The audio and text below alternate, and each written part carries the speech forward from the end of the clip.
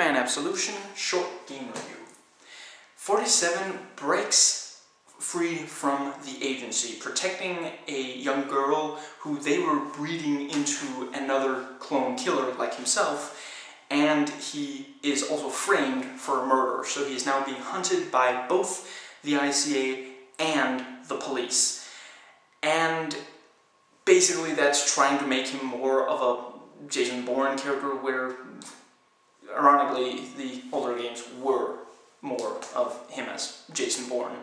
This completely ditches the planning aspect and goes for constant sneaking, with actually making disguises optional, and yeah, everyone's looking for you because yeah, you're wanted by the police.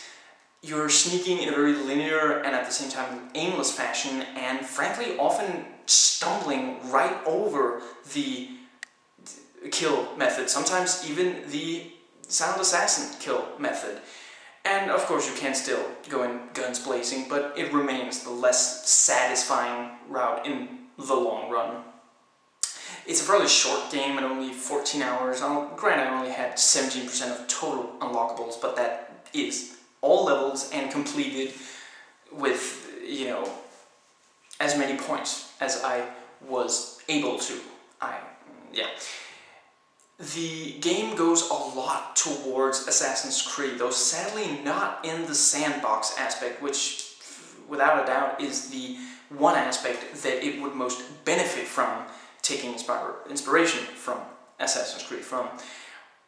You do have an sense ability similar to Assassin's Creed, and as expected they do it better than Assassin's Creed. The instinct mode provides hints, allows you to trick people wearing the same clothes as the disguise you're wearing, but only for brief segments, and allows you to go into point shooting where you tag people and very quickly and cinematically kill them, as well as allowing you to see through walls and predict patrolling guard paths. However, all of this, you have a certain meter, and once you've spent it, you'll either have to, depending on the higher the difficulty setting, you'll either have to replenish it by completing some objectives, or you won't be able to replenish it at all. So it's very much a difficult choice. Where do you want to use it, and what tactic do you want to use? The sneaking gets extremely repetitive, and there are far too few targets, so there's almost no payoff to all this sneaking.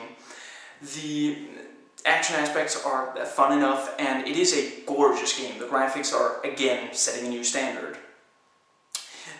It is a very engaging story, although it is a problem that it drives the game so much, because it leaves a lot of the open approach of the earlier games completely in the dust.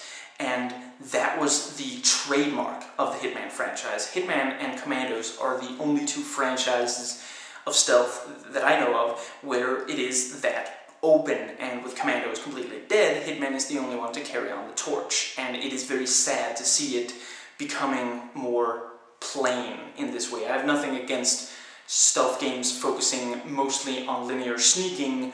I enjoy Splinter Cell quite a lot, but I don't want Hitman to become that.